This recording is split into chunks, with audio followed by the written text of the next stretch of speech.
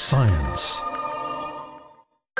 There's been much talk about obesity as a global health problem in recent years.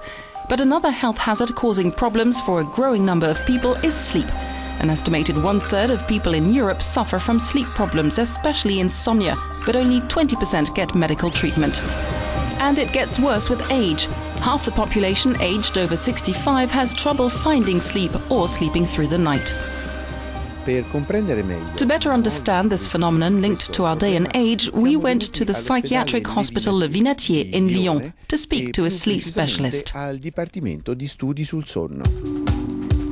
We met Dr. Alain Nicolas, a psychiatrist specialized in sleep problems. Our first question to him was, has there been a growth in sleep problems in recent decades? Or have we simply become more aware of them? Progress in sleep medicine over the past 30 to 40 years has made us more aware of these problems, especially in Europe. But on top of that, a growing number of people are complaining about sleep problems in general and about insomnia in particular, because there's much more social pressure about the issue of sleep.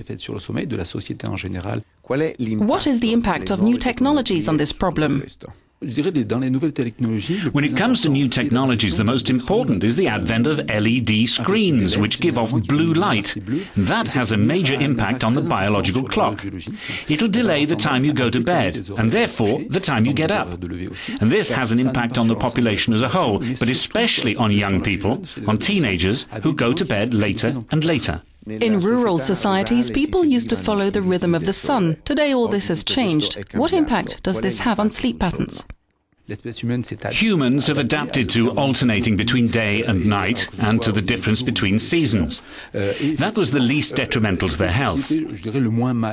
We often say it was Edison who really messed up sleep patterns, because by inventing electric light, he suppressed nighttime, which means you can work or even enjoy leisure activities 24 hours a day, and that is detrimental to your sleep.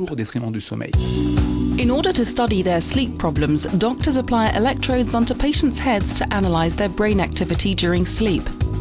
The electrodes also record eye movement and muscle activity in the face. Some insomniacs wake up several times a night and suffer from light, fragmented sleep. The tests also highlight problems of sleep apnea, but according to Dr. Nicolas, there are a few simple tricks to improve your sleep. You have to find a quiet place where you feel safe, where you can relax and focus on sleeping. Secondly, you have to forget about the alarm clock and concentrate on your need to sleep. Be confident that sleep will come.